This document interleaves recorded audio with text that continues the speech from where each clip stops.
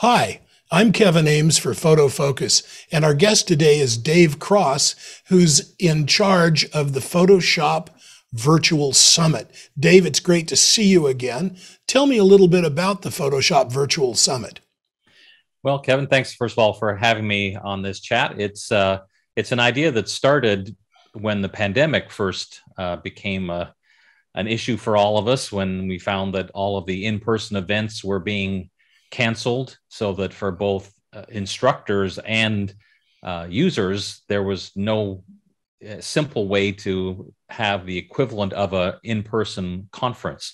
So I had this crazy idea of doing kind of a virtual conference. So I got on my email and phone and contacted a bunch of my Photoshop instructor friends. And a couple of years ago, we did our first virtual summit, and it went really well, and we got great feedback. And so now this is number 4, because it's people, the nicest feedback I get, people just saying they really enjoy the event, is when's the next one? So that's really been nice to have people not just say they enjoyed it, but can't wait for the subsequent one. So now this is our 4th version of the Photoshop Virtual Summit. Great. So when is the next one, Dave? Well, it's the first week of May 2nd through the 6th, and it's basically 5 full days. We have 20 instructors, each teaching 2 classes, so 40 classes spread out over 5 days. And it's the best part of all, and one of the things we're proud of the most, is it's free to attend. So the classes, each day, 8 classes become available to watch, and then they're available for 48 hours with the free pass. And then we also have an optional called a VIP pass, which is a paid option, which gives access, lifetime access, to watch all of the classes, along with extra bonuses. For example, class notes, downloadable exercise files. Then we have all kinds of bonuses that the VIPs get, including this year, for the first time, a whole additional class. This one by the one and only Bert Monroy is doing another class added on top of the 40 that you get as a regular member. So it works Bert out well, awesome. because yeah, he is, and it's beautiful to be able to have something like that as a bonus for our VIPs. So people with the free pass can watch all the 40 classes during that sort of limited time frame, and then if they wish to purchase the VIP pass, it again gives them all the lifetime access as well as these other bonuses. Well, how much is the lifetime access? So it's the regular price is $159, but up until the start of the summit, so on the first day, it's the early bird price is $99, and that ends on noon on the first day of the summit, so on May 2nd. So it's $99 for 41 classes, including the bonus Bert class.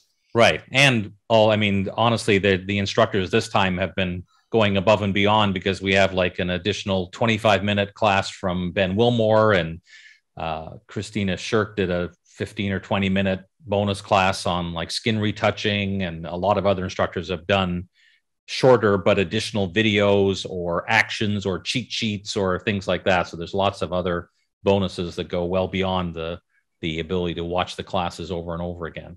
Is there Q&A during the class? We don't have that, because the classes, in order to avoid any technology issues, all the classes are actually pre-recorded and are just shown for the first time at a particular time on the schedule. In the VIP area, there is sort of a comment section where the instructors try their best to go in, and so it's almost like the equivalent of a Q&A, but not exactly the same. It's not a live one. That makes perfect sense. I like your idea of taking technology out of the loop. That's great. And speaking of classes, we have a couple of clips. And one that I really enjoyed is Lisa Carney's. Can you tell me a little bit about that?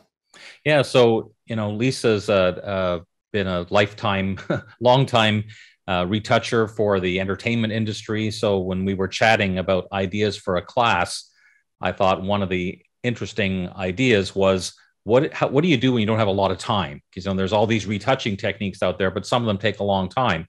So I sort of said, what would you think about doing a class that was kind of like retouching under pressure, or, and the idea being, I don't want to take 2 hours, I've got 15 minutes. So in this excerpt, she shows how she does markups, so that especially if you're doing work for clients, everyone's on the same page, so you can decide what are the most important things that you need to be working on.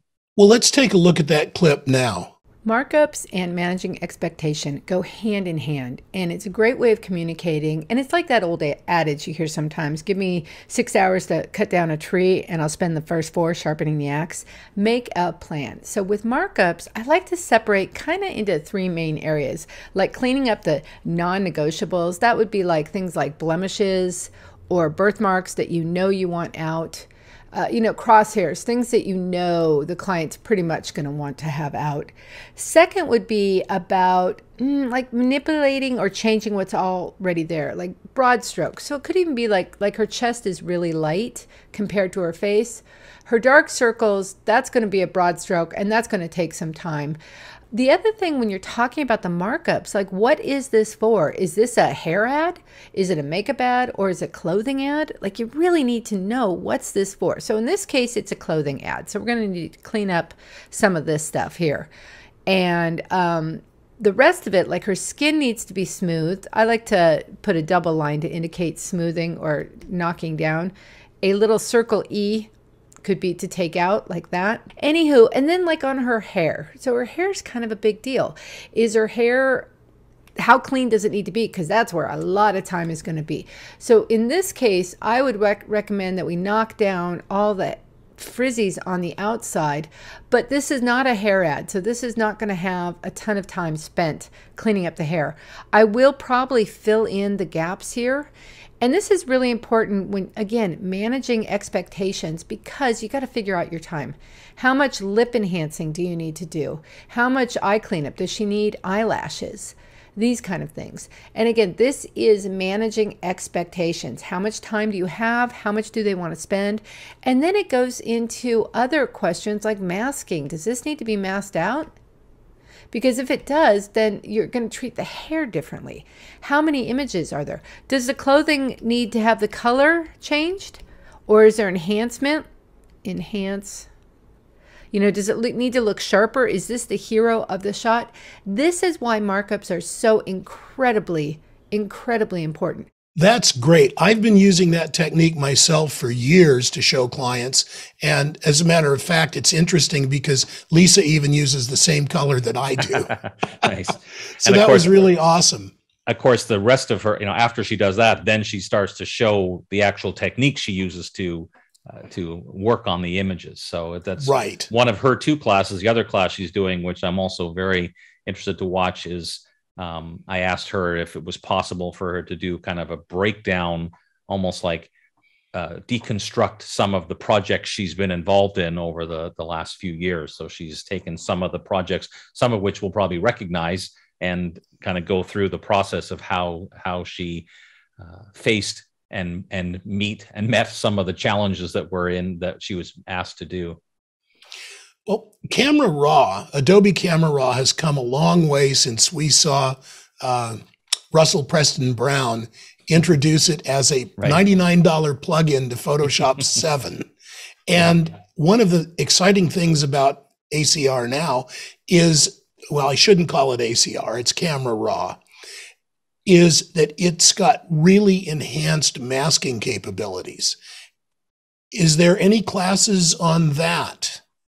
Yeah, in fact, Blake Rudis, who's I would say is right up there in terms of the experts in Camera Raw. A lot of people teach Lightroom and maybe a little bit of Camera Raw. He's kind of the opposite. He focuses on Camera Raw and relates how Lightroom users can kind of apply the same theory. So he has a class that's on unmasking the new raw masking techniques. And in fact, we have an excerpt from that one as well. Now you'll see that we have several different masks that we can select. The first one that I want to talk about is going to be select subject, because we have a subject here and I want to select her and separate her from the background. Typically this was something that could only be easily done in Photoshop before, but with the new advancements in Adobe Camera Raw, this is incredible. So we're going to press select subject, and magically the little circles are going to spin and boom, our subject is selected. Now, if we look at our mask here, these are going to be whatever settings I had set from the past. If you don't want that, you can set reset sliders automatically and then your past settings won't be there. Or you can just press this little reset button here and it'll reset all of your settings. The most important thing here is going to be analyzing the mask. Did it create a good mask for our subject? I believe the answer is yes.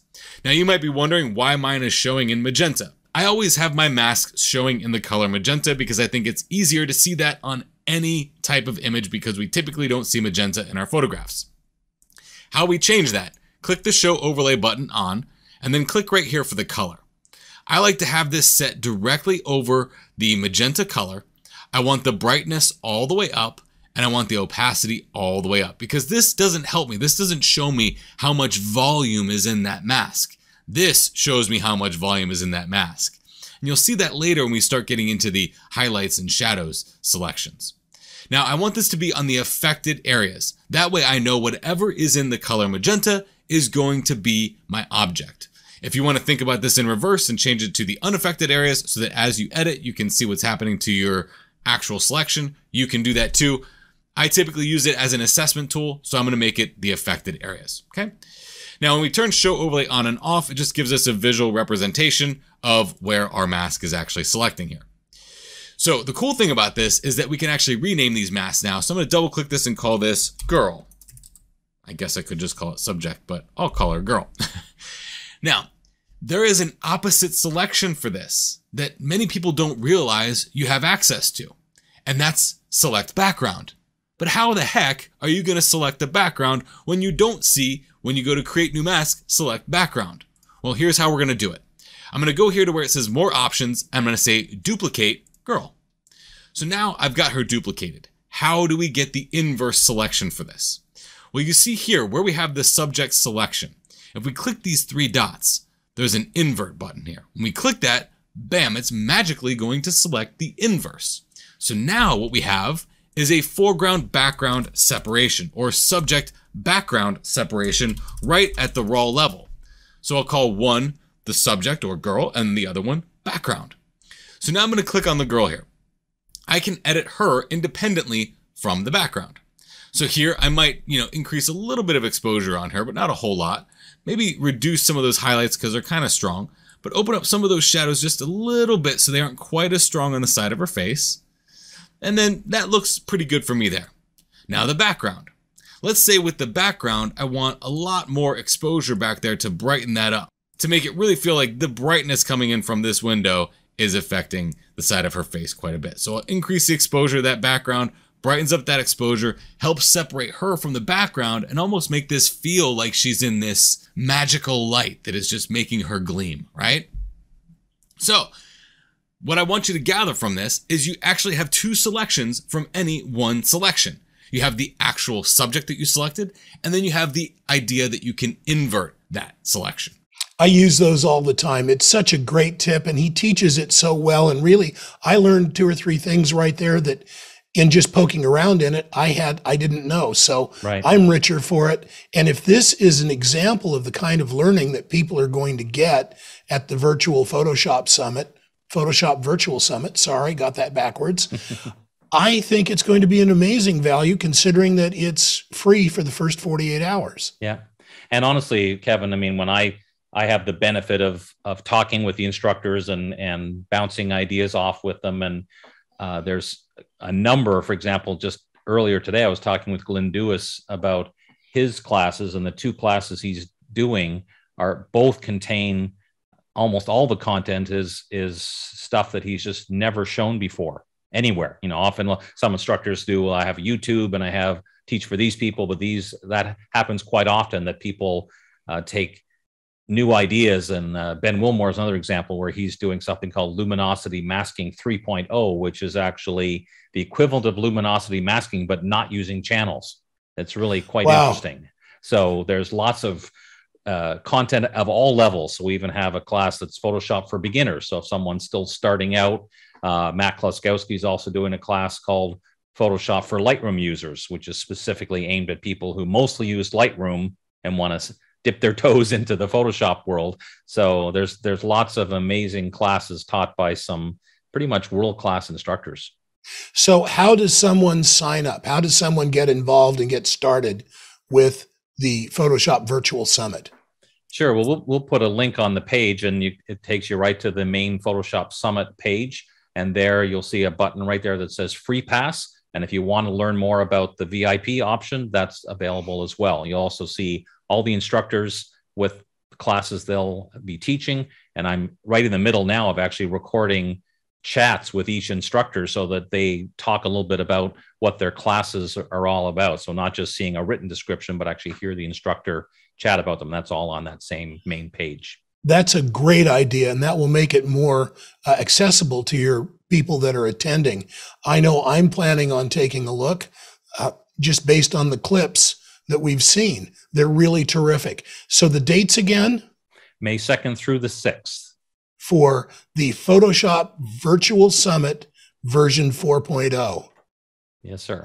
Dave Cross, with 30 years in instructing Photoshop and Adobe products, it's so good to see you again, my friend, and I wish you great success in the summit.